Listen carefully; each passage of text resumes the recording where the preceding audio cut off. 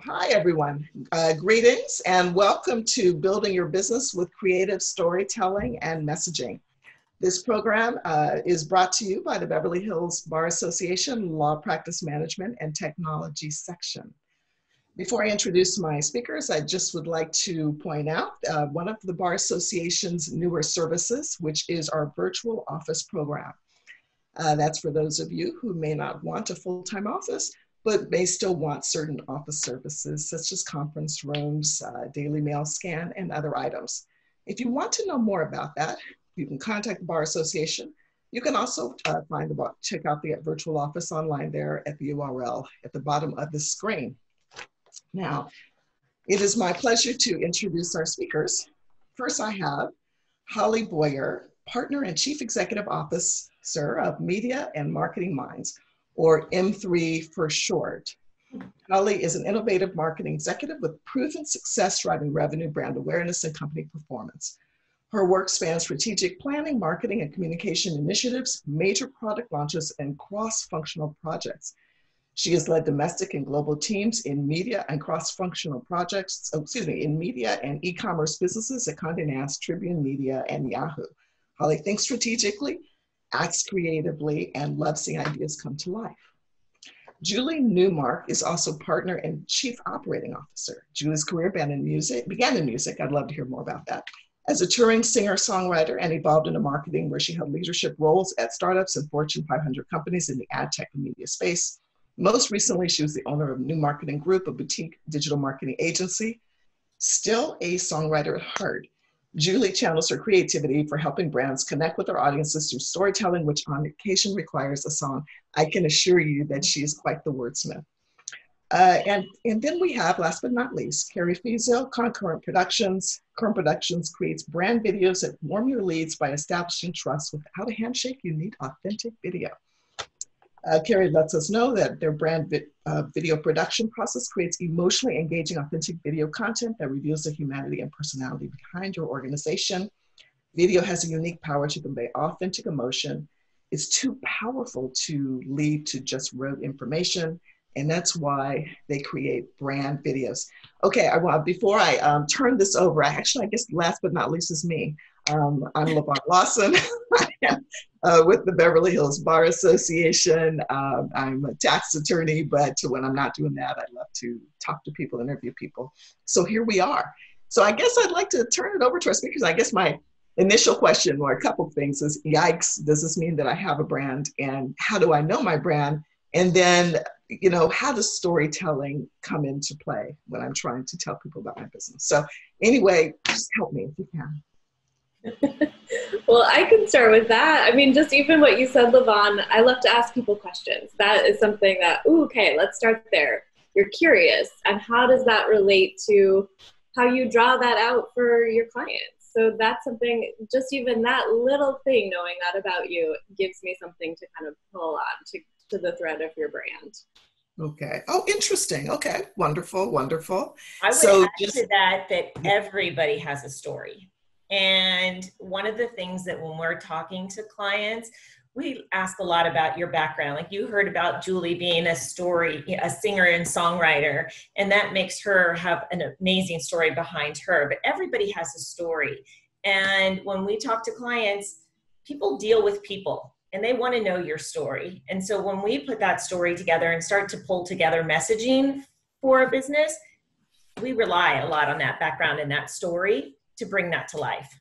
And the other thing that I'll add to that is, LaVonne, you said, you actually expressed this as we've heard many other either sole proprietor businesses or small businesses say, yikes, do I have a brand? And brand can be a big, scary word, but it doesn't have to be. I think if you are in business, whether you're one person or, 100 people, you have a brand. And like Holly and Kerri were saying, you have a story. Wow. How do I hone in on what my brand is? And is this something that I change, or something that I define, or is this something that's already out there? Everyone knows it about me. How do I find out what it is? Am I making sense? Yeah, absolutely. I was going to say, Holly, if you want to talk about thinking cap. Yeah. So we have a phrase that puts your thinking cap on. And the thinking cap is your competitors, your audience, and your pillars. So when you think about, okay, who are my competitors?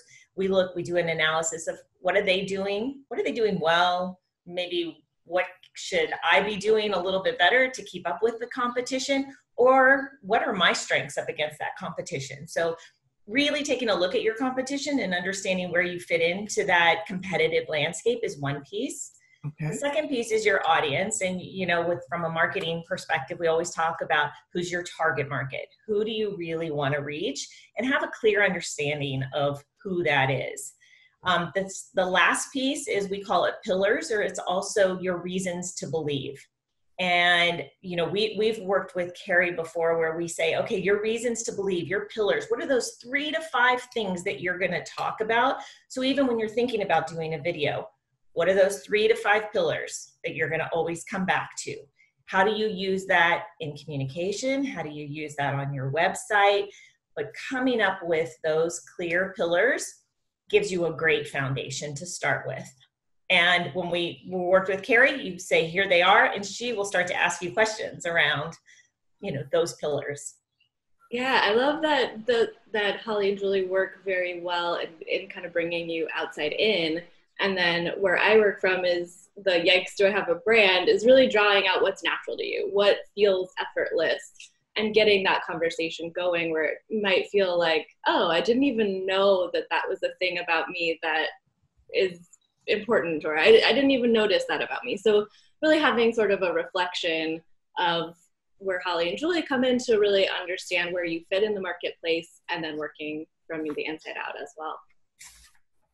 Okay, very interesting. So kind of initially, so when you're working with someone, it sounds like first you're kind of helping them. You said you put that kind of thinking cap on to figure out kind of where they are, who they are, what are the messages that should be consistent everywhere? I mean, is that how you get started, or how do you get started? Yeah, I mean, it really is a lot of exploration at the beginning. And I would say those 3 things that make up the acronym CAP really do ultimately inform that answer that question, what is my brand? It requires that you have a good awareness of the audience that you're trying to reach and of your competitors, but then also what is unique about what you're offering in your service. Because yes, there's a lot of attorneys out there, but I guarantee there are ways that you can differentiate yourself, and probably already are. Very interesting. And and that's something that you would help me or another attorney do?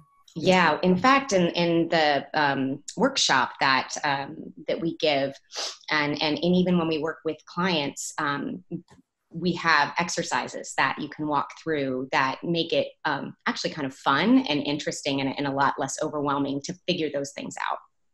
Oh, wow. That's very interesting. So this is kind of the strategy, and then there's kind of the implementation piece. Do you do both, or how does this work? And I know I'm kind of jumping around, so you can kind of guide me to what you want me to just to make sure that I cover, because I think this is a very important topic for someone like me or someone else who wants to figure out their marketing strategy, and kind of now's the time when I should be working on my marketing. I'm not the only one.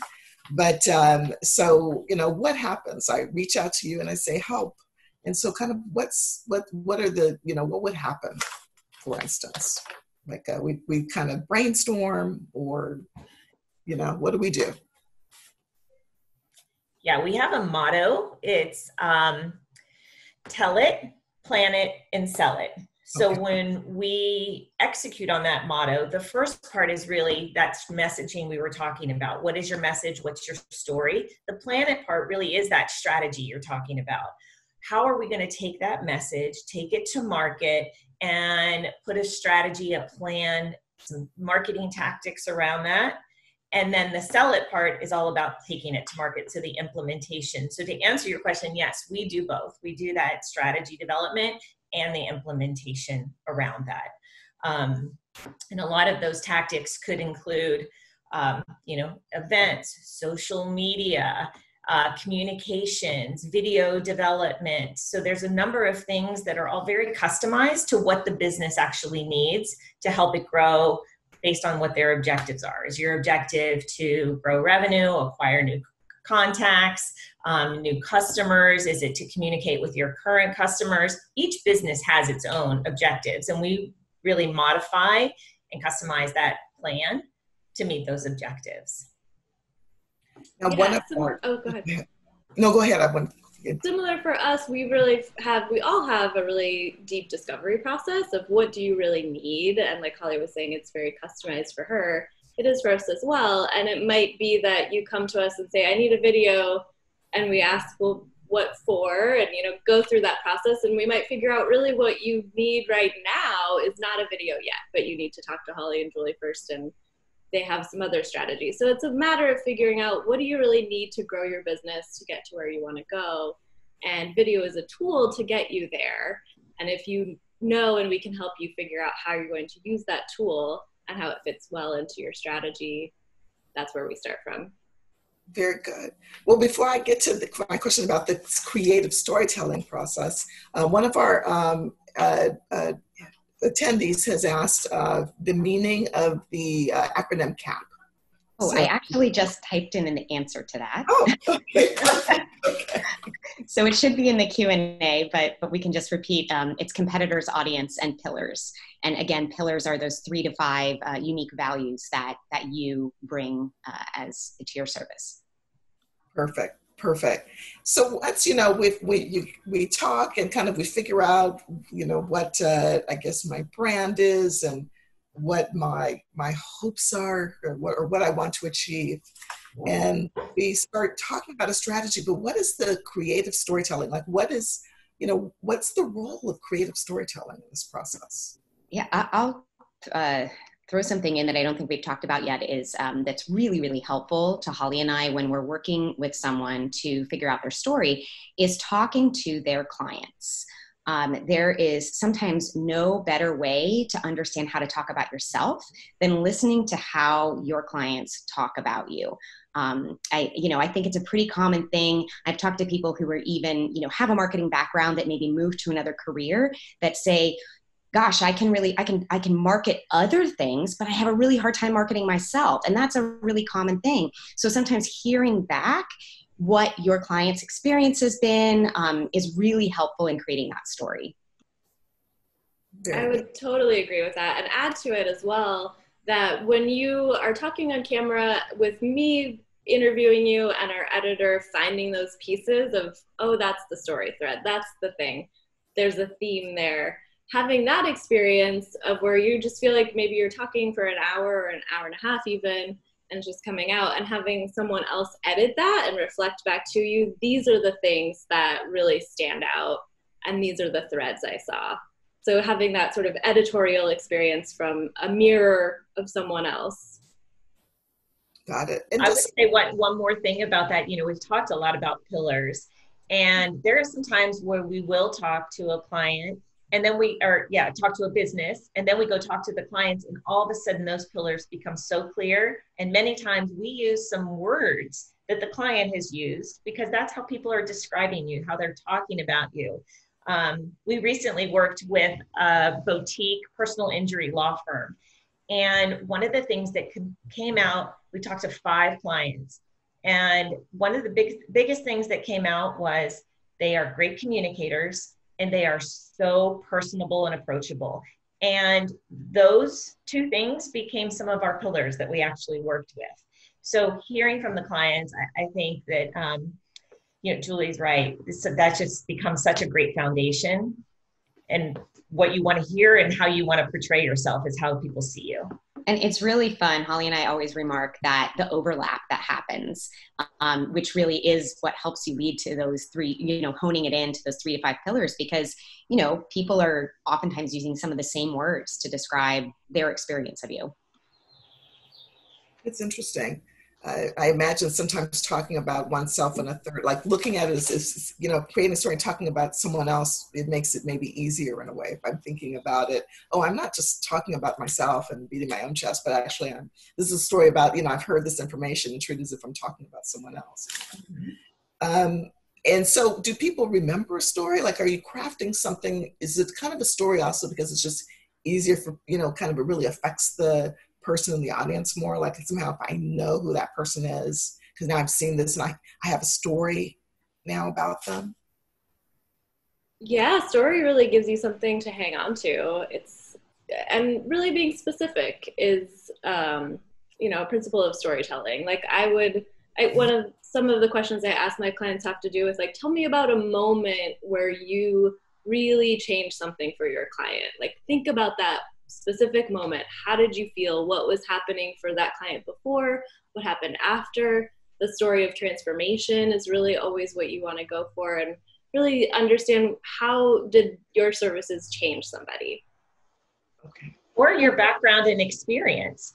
So I'll give you one other example. We have been working with a chiropractor, and he's been in business for a long time, and he wanted to just really refresh his brand, refresh his website, his messaging. And as we were talking to him, one thing that I found out is that he was an all-American gymnast in his day and was actually on an Olympic, trajectory, but had a horrible injury as a gymnast. And he went to a chiropractor who really helped him build back his strength and his muscle. And that story, and he had these amazing, great pictures from his day. And just hearing that story gives him some credibility.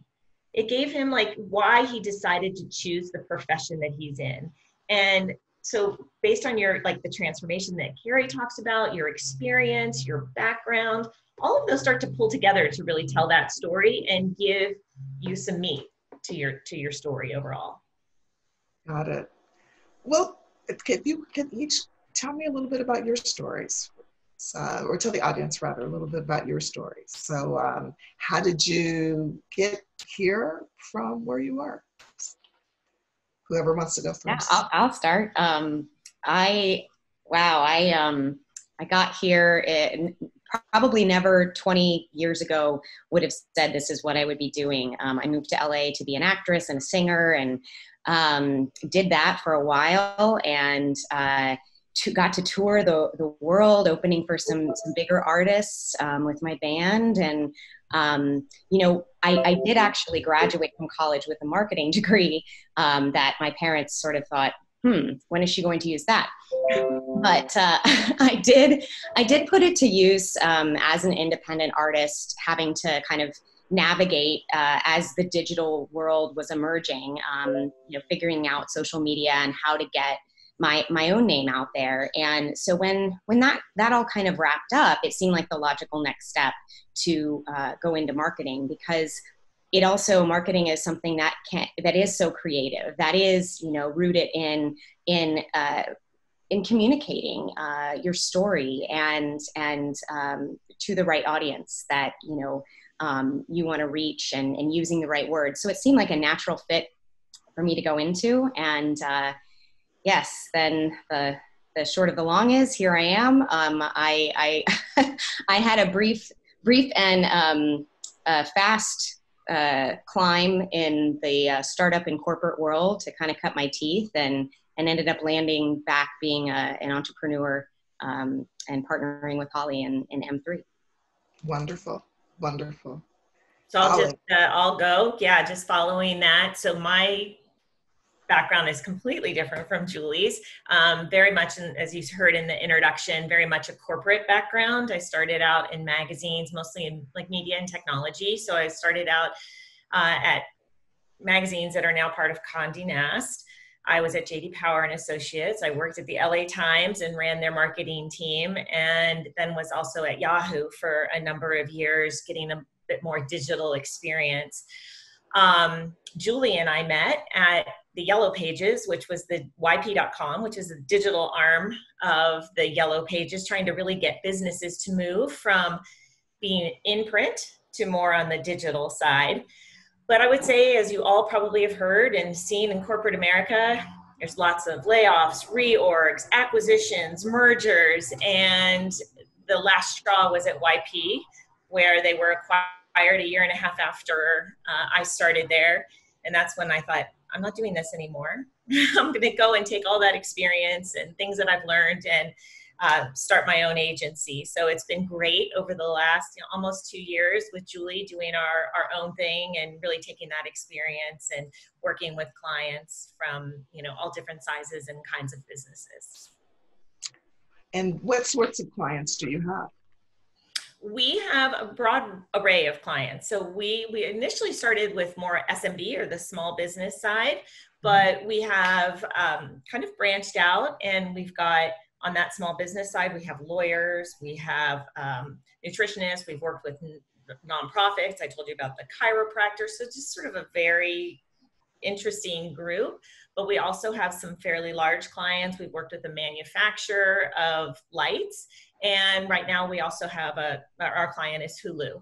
So really a broad array of clients that we work with. And I imagine that the services there's a broad array of services as well, like anything from being the in-house marketing team to being a consultant. Yeah. You are correct. It goes across the board, and Holly and I like to say that M3 is your in-house marketing team without the HR hassle.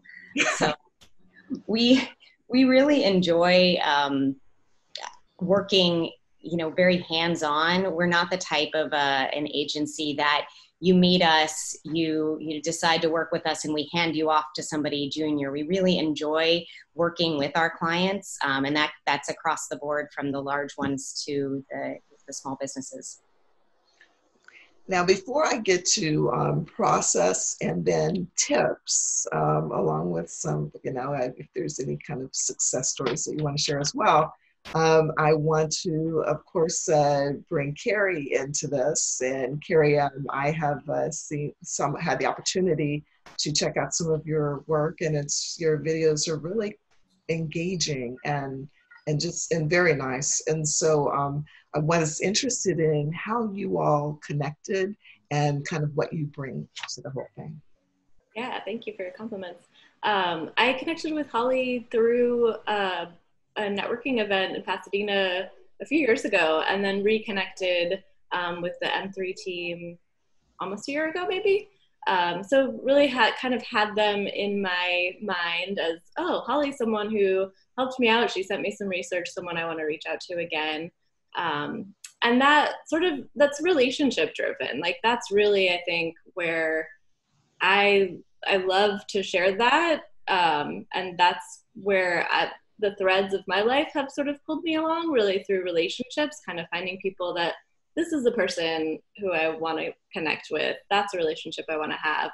And that's really how our videos work as well, where you are yourself, you're presenting who you are, and the goal is really to attract people who want to work with you, who like you and want to be engaged by you and have a relationship with you. So I try to draw that out in the videos. And that's my story as well. I've been just curious about people. I think that's kind of where my story begins, where I studied global studies, cultural anthropology, and just the chance to get into someone's story and ask questions about that has really sparked that in my life and been the thread that pulled me through. Now, I hope you'll forgive me for what will seem possibly as somewhat of a backward question, but does video help? I'm sorry to ask, but I want to know more about it. So, what can video do for my marketing or my website Yeah, no, it's not a backward. It's a great question. Yeah, I mean, I think video helps in terms of, especially now, where really, to me, the highest use of video is to establish trust, where you can really get a sense of what is it like to work with that person. I can't meet them in person now. I can't shake their hand. How do I really get a sense of their vibe and just, what they're like, their personality? Will I be someone who fits with them? Are we a match to work together? So in that sense, I mean, there's certainly other ways you can use videos. You can automate education. You could, there's certainly lots of different ways you can use it. But to me, the highest opportunity is to establish trust. And I think one of the things that that's really valuable that you offer, Kerri, is not just that brand story video, but also testimonials from clients. And again, I think that definitely falls under trust. I think for Holly and I, it's one of the things that makes you such a great partner is through almost every aspect of marketing. Once we get to implementing website, social media, video is so important. It's the way that people are consuming their content these days. So before I ask how would we then work with you, who brings in whom? So I have a better understanding of kind of how this works. Does Kerri contact you? Do you contact Kerri? How do M3 and Concurrent Productions work together? That's been kind of a bit of a mixed bag, actually. So just one example, Kerri and her husband, Jeff, started talking to a gentleman about doing a video for their business. And what they realized is that, maybe he needed to really figure out those pillars, that bottom line messaging and what that may be. So they called us and said, hey, if you could work with him to do the messaging and really shore that up, then we can take that and help him pull together some brand videos. So it could work that way. On the other hand, where we have that personal injury attorney that I told you about, we've been doing a lot of things with them in terms of their messaging, their logo development, their website. Now moving into social media, our next step with them is let's get a video together. Take all of these things that you've been talking about and put a video on your site. We would then call Concurrent and say, can you help us execute on this kind of a video? So I think it goes really back and forth in terms of where a client might be or a business would be in their overall stage of marketing. Yeah, it also could be that someone knows they need an educational video or something, kind of starting off with something very specific for a purpose of video they need. And then we start to develop the relationship with them and discover that they really actually need Holly and Julie's services as well for a larger strategy. Very good. So I'm going to ask you about tips. So, I think we started off talking about brand. And I guess I have a brand. I'm not quite sure what that is. I better check it out. So in other words, kind of what's a tip, I guess initially, for assessing yourself and your brand and where you are in the marketplace? What would you say? Yeah, I think first it starts with commitment. My motto is show up, be yourself. And by showing up, I really mean commitment. Like, are you committed to growing your business? Do you really want to do marketing? Are you happy with where you are, or do you really want to change? I think that really would be the first step, just in your mindset. Okay.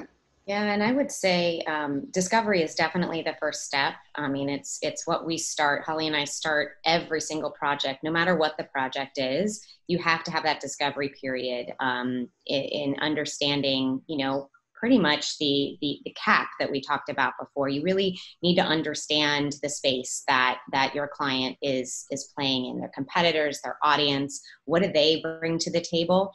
But then I would say my biggest piece of advice, my biggest tip is I want to acknowledge first that marketing can feel so overwhelming. We talked to a lot of prospective clients that are just like, I don't know where to start. And it's so common. You're not meant to be a marketer, yet there seems to be this expectation that you're supposed to just do it. So I think my biggest tip is incremental. You don't have to do everything at once. You need to figure out what's going to move the needle for you the most to begin with. Maybe it's a website. Maybe it's not a website. Maybe it's just focusing on one social media channel. But incremental is going to take away that overwhelm, and it's going to start to show you results right away. I would probably add, as the tip that I would have, is communication is key. So, and it doesn't have to be perfect, but communicating, putting a communication plan together, whether it's building that email list and sending out some updates to your current or even prospective clients, is a good thing to do. Communication, letting people know who you are, what you're doing, what some of your new services are, some new stories you have, some testimonials you might have gotten, everybody has content. And I think to Julie's point, sometimes people think, oh, that's scary, I don't have anything to say.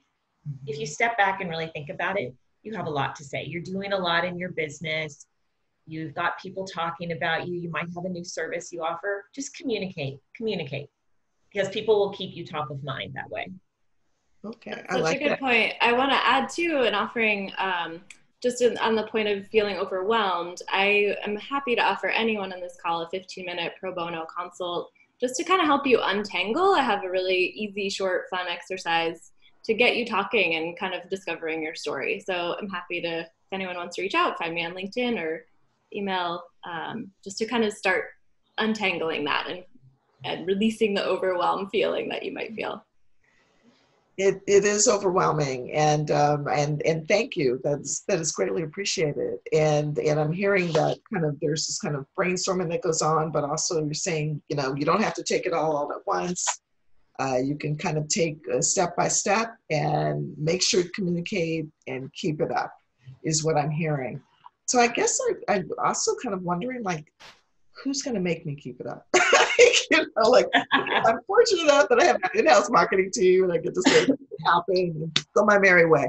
But if I'm my in-house marketing team, how do I keep taking those steps, keep communicating, and so forth. So, I guess as I'm hearing, the relationships or what you can do can be everything from doing everything to maybe kind of just, or even being kind of a coach to make sure that these things happen. Or I'm sorry to come from the sole practitioner perspective. I think it's a very natural question to ask because, like we were saying before, we work with a range of sizes of businesses with a range of budgets, and we get it. Sometimes we will work with a client from creating that messaging and strategy all the way through implementing. But sometimes, depending on the budget, we can just serve more in a kind of a consultant capacity. We have another client who's a nutritionist that he's actually very proficient in implementing, but talking with us and sort of having us help him set the strategy. One of the first things we did was help him create a social media strategy and calendar. And then he went and executed it. But he had that thing to come back to that he could rely on. So it didn't feel so, I don't know what to post today. So that's kind of another approach that we offer as well. That's wonderful. And in fact, one of our attendees has asked, how often should we communicate, and is there ever a time when we cross the line or do too much? I think we've all seen people who have done too much. I think it really depends. It depends, right? It's going to be one of those little bit of a kludgy answer of it kind of depends. So I'll give you another example. Julie will probably start to smirk on the side, but there was an influencer that used to be a photographer and moved into social media. And I really was following her. I was interested in her journey and her transition. And she had a lot of great tips in social media that we were applying to our business. But I have to say, I got weary of her emails. Her emails were just filling my inbox, and listen to my podcast, and she was just throwing things at me. And I backed off. I just thought, I don't want to hear from you this much. So there's another person that I love who's an influencer in the small business market. And it's probably once a week he sends an email with a little bit of a tip. It's very short. It's very quick. It's useful to me. It's relevant to me. And so his cadence works for me. But we also tell clients that, you know what, you could send a newsletter every other month. You could write a blog once a month and still just put that information out there. So I think it's really what's comfortable to you, what feels right to you. What do you feel like you can actually do? But the bottom line of that is do something, but you don't have to, not everybody fits into the same box of what that frequency looks like. Yeah, totally agree. And the thing that I'd like to go back to is the incremental approach. One of the things that you can do is you can start small. So what does one post a week look like? What does a newsletter once a month look like? And the way you find that out is you look at how it's doing, you measure it. So that is something that, you know, as much as creativity is a part of marketing, measurement. You can't adjust and learn how you succeed until you look at what's working, what's not working. So I would say on the most basic level, start small and look at how that's doing, and then add a little and see how that's doing. Yeah, these are all great points. I want to emphasize something Holly said as well, where she honed in on the person she really enjoys hearing from because it's useful to her, it's relevant. So if you're adding value in every communication, then people are going to want to keep paying attention and be engaged with that. Also, can I tell the story, LaVonne, sorry, that I told you when we were talking the other day about Kerri? So she's probably not going to tell this story, but I think it's really relevant. So Kerri and I did meet at a networking event, and she, you know, we had a couple little interactions on some information. And then a couple years later, she had added me to her email list. And she actually started to do this email campaign and sent an email to me with information about a new product that she was offering in terms of her video service. And it was a well-crafted email, definitely sent to a right target market. It was relevant, it was useful. And I remember reading that thinking, well, that's clever, that's creative. I remember her. And I sent the email to Julie, and we have like since had a number of interactions with Concurrent. So the story, the motto of that story, the bottom line is that it could be years later, but keep up those contacts, keep up that networking. Don't be afraid to communicate. And it could be incremental. There's all the things that we've been talking about, because that pays off eventually. It may not pay off right away. Next week, you may not get a phone call. You might not have something that happens instantly, but building that and keeping that going is really important. That's really, I appreciate this advice. And what I'm hearing is kind of, we have to be true to ourselves, but that it's important that we do something, that we follow up, and that we're consistent, whatever that consistency looks like for us, is kind of what I'm hearing. And that's a really wonderful success story. And there's a question that kind of, from our audience, that kind of goes into a question I have. In other words, this was a perfect example of a success story, but otherwise, how do you measure success and know whether or not people are in fact, reading your communications and so forth? Yeah, no, that's a great question. I would say that if you're sending out email communications, you're going to want to invest in one of the email marketing platforms. So MailChimp is an example of one. We use that with a lot of our clients. Constant Contact is another. There are a slew of others. But when you send out an email through a platform like that, they have built-in analytics that are great. They'll show you the open rate. They'll show you the click-through rate. If you have, something to click to, if you're sending them to your site in the email, they'll be able to show that. They can show how many people unsubscribed, how many emails bounced, meaning are your email addresses even up to date and accurate? Some may not be anymore, but they give you a lot of great information. And I can imagine the next question is, how do I know what a good open rate is? If you Google in your industry, so what's the average open rate for attorneys in a certain area of practice, you're going to be able to find that information. I don't have a site to give you right offhand, but I know that the benchmarks are out there, so you can start to measure how am I doing versus the rest of the industry. Very good, and I guess we just kind of we don't know how and when that turns into business, but we know that this increases our profile, gets us out there, connects with more people, and just increases the likelihood, I assume, that enhances our practice. Is that? Yeah, I'm sorry. I feel like I'm taking over. No, go, please, go ahead.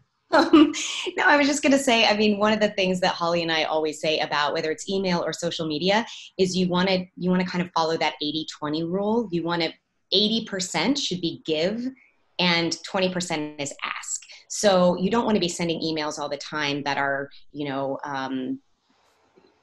call for a consult today. You want to be giving them information like read this article that's going to help educate you on this, that, or the other thing.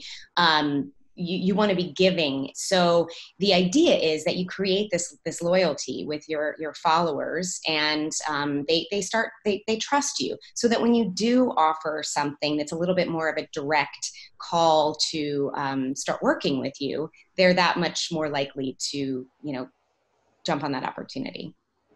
Very good. Very good. And Holly, did you have any? No. I think she said it. Give before you offer. Yeah. Got it. And then Kerri, what does consistency look like in video? Yeah, that's a great question. I mean, it depends. We, like our brand videos, we encourage our clients to put those up on their website, on the homepage, and just have that existing there that works along with where you're sending people to your website through marketing campaigns, or you're getting inbound leads through your SEO. It's there. You might also want to do a monthly social media something. For example, we have a client who brought us in to do a brand video, a culture video that he actually put up on Glassdoor in an effort to attract the right kind of employees for his firm. And then while we were there, we also had a list of topics ahead of time, decided these are the 12 topics I want to do for social media. So now he has a whole year of monthly posts for social media. So they're kind of an evergreen, but that you can roll out in a consistent way. Excellent, excellent. I'm going to answer some questions here. Ask some questions for you all to answer. And I know as we're kind of winding into the home stretch here, I want to not only give you all the opportunity to tell us any stories that you want to tell us, but also to get any questions answered that people have. So attendees, this is kind of an amazing opportunity, or a wonderful opportunity to speak with our presenters and ask questions if you like. So just go ahead and let us know if you have questions. So one question we have is how do you bridge the gap between personal email and use of constant contact, which can be impersonal? So, does that make sense? Did I say well, that I think right? you always want to have, I'll take this, and if there's needs to be more clarification, but I think it's always good to be personable in your emails, even if they're business related. So what like MailChimp and Constant Contact allow you to do is say, hi, Julie, today I want to provide you with the blah, blah, blah, like whatever the email is, but using that personal touch, I think is number one. That's always a good thing to do.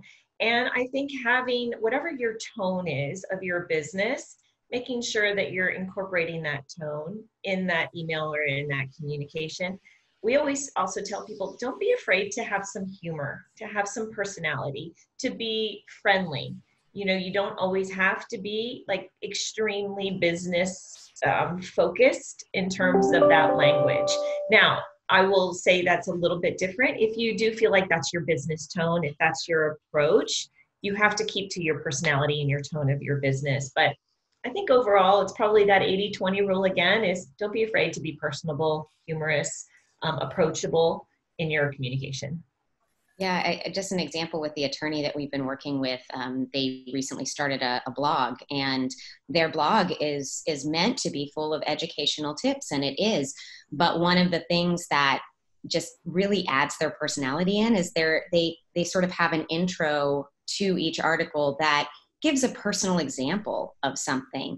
And it may not be, a personal example to their lives with their kids, but it's still personal. And it's that story again that we've talked about, just we all gravitate towards the narrative. So just having that kind of a personal touch in an email to kind of kick into what it's about can be really helpful too. Okay. Now, Kerri, how do I bring out the shy storyteller in me? I love that question. I am a shy storyteller myself, for sure. So one of the things I really enjoy with people is just turning that nervous energy on camera into just the flow. So, one way to do that is to practice. And by that, I don't mean this, like in front of a mirror or Zoom. Like Zoom is a very weird way to think about yourself on camera. It's very unnatural to look at yourself as you're talking with a weird it feels weird. So don't think of being on camera as being on Zoom. That's kind of one piece of self-consciousness to remove. But yeah, I mean, I would say like practice with someone who can ask you good questions and who can reflect that back to you and help you see like just a friend, like come up with a list of questions, or I can send out a list of questions to help, that just kind of gives you that practice of having someone reflect back to you, nodding even, or just saying, oh yeah, interesting, tell me more about that. Like LaVonne, the way you're asking questions is so helpful because you're interested, you're curious. And so having someone be on the other side of that rather than speaking into a void or looking at yourself, just having that human connection on the other side really helps, where I know someone's listening to me. That's how I get drawn out. If I know someone's engaged, listening, paying attention, oh, okay, I'll tell you more. You're interested. Okay. I think that's the main thing. So when you're working with someone, I guess you're bringing out, you're that interested party on their side that's kind of pulling out the person who wants to talk about other people but doesn't want to talk about themselves. Exactly. Yes. I love that role. You're really good at it too. Thank you.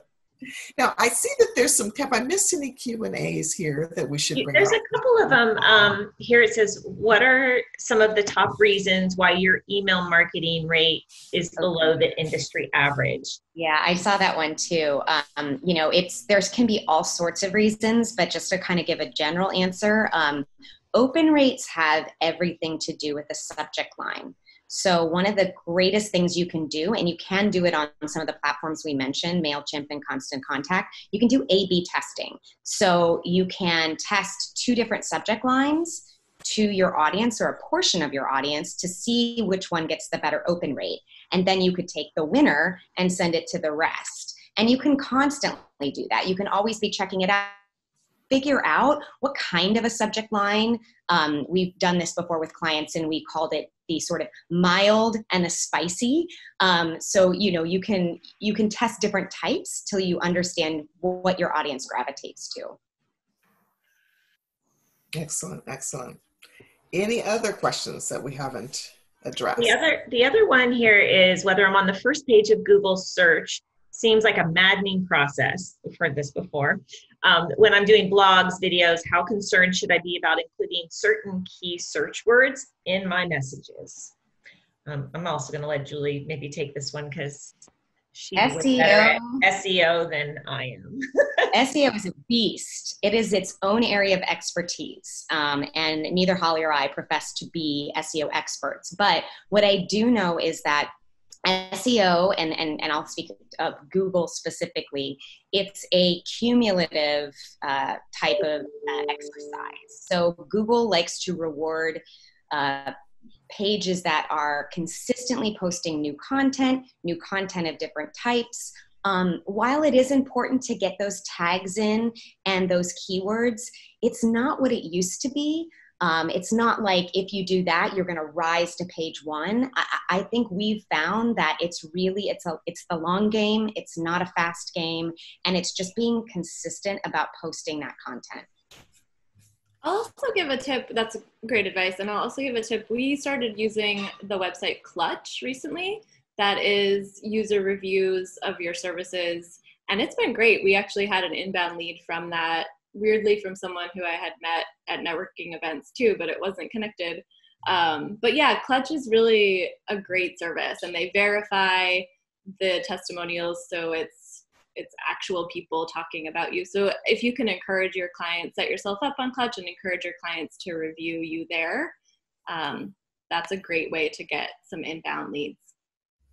Now, I'm told that also for search engine optimization, this is, now we've reached the extent of my knowledge about any of this. This is just the actual term. But I'm told that it loves video. Is that the case? Okay. It does, yeah. Go ahead, Kerri. Yeah, and I've seen some videos that you can tell are SEO optimized, that the brand videos we make really aren't focused on that. But yeah, you can kind of see, like, it's a similar correlation, and I don't know a ton about this, maybe Julie or Holly does, but it's a similar correlation to a blog that you can sort of tell is like stuff with keywords. You can have a video that's similar in that way too.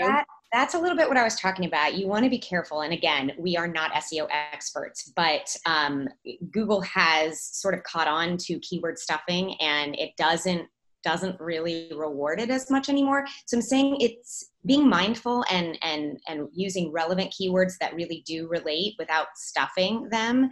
I think it's kind of a check the box, but it's not going to be this magic thing that gets you to page one. Very good. Now, before I think we have about 5 more minutes, and before we sign off, I know I'm changing the subject a little bit, but I've been known to do that on occasion. There is this guitar in the background in the screen, and I just want to know the backstory. So, oh gosh, let's see. Okay, that is well, there's a little bit of a backstory. I wish my husband was here to tell it to you, because that's his guitar. He actually has 2. I'll just show you the other one. There are 2 guitars. I wish Julie had her guitars, because she's got 3 of them that is also. But my husband does play guitar intermittently, and he bought this guitar. There it is. Yeah, you can even watch. Now she might break into song. Beautiful. So yeah, he plays, every now and then now it's just really accessible in the wall. Just right off the wall. Yeah. Well, and and that's really cool. And for purposes like, let's say I'm putting a story out, or one of our attendees is, say you're working on a website. Does it ever make sense to put things like you talked about, putting out like kind of a story, like you said, things that are just kind of about your interests, that don't have to do with what you do, but just happen to be your interest? For instance, like science fiction. Is there a place for things that are just so kind of completely unrelated to what you do? A great example of that from a colleague who I've met, he does mortgages, and he's also a musician, and he sends out a Friday musical moment, and he kind of just puts in there, here's my contact info for mortgages. But I love that, where it's something that everyone can relate to and enjoy. That's cool. And they kind of like what you were all saying about providing that part, the meat to the background and all of that, and kind of from the guitars to kind of the artistic background to how you met and follow up. And it's greatly appreciated. We are at, we're winding down, and we had put your contact information. So if there's anything that is not addressed here, any questions that weren't answered, or people just want to follow up, they have your information to follow up. But before we sign off, I see that there are probably a few more questions here. And I was wondering if there's any that we can address there, and if there's any kind of final. One of them is like, what's the name brand of that? Is it a Martin or a Gibson Dove, the guitar? And I need to if I'm going to have this in my background, I really need to shore up my knowledge. I think Charlie's is a Gibson. I think it's a Gibson as well. Yeah. So, and one thing that we wanted to offer, I know that Kerri offered her 15-minute call, and she has an exercise, and we just wanted to have an opportunity just to throw out an offer as well. We have a program that we've put together called Tips and Sips, and it's usually a 1 to 3 hour workshop. But what we also do is have our introductory call, where we say it's a Tips and Sips introductory call. So grab a little sip of something, whether that's water, coffee, or a glass of wine a little bit later in the day. And we'll have that conversation with you, give you some questions to answer, and then give you some tips in that introductory call. So we're happy to offer that to this team as well. Wonderful. Thank you. Thank you all. It's very much appreciated. I've really enjoyed this conversation, and I've gotten to learn a bit about each of you, more than I knew, and I greatly appreciate that. And I think we have just a couple more minutes. Any final stories before we go? And all right then. Well, I can't thank you enough. This was really a lot of fun. Yeah, thank you so much. Thank you. And to our attendees, thank you all as well. And everyone have a great day, a great holiday weekend, and catch you soon. Bye-bye. Thank you. Bye. Thank you so much. Bye.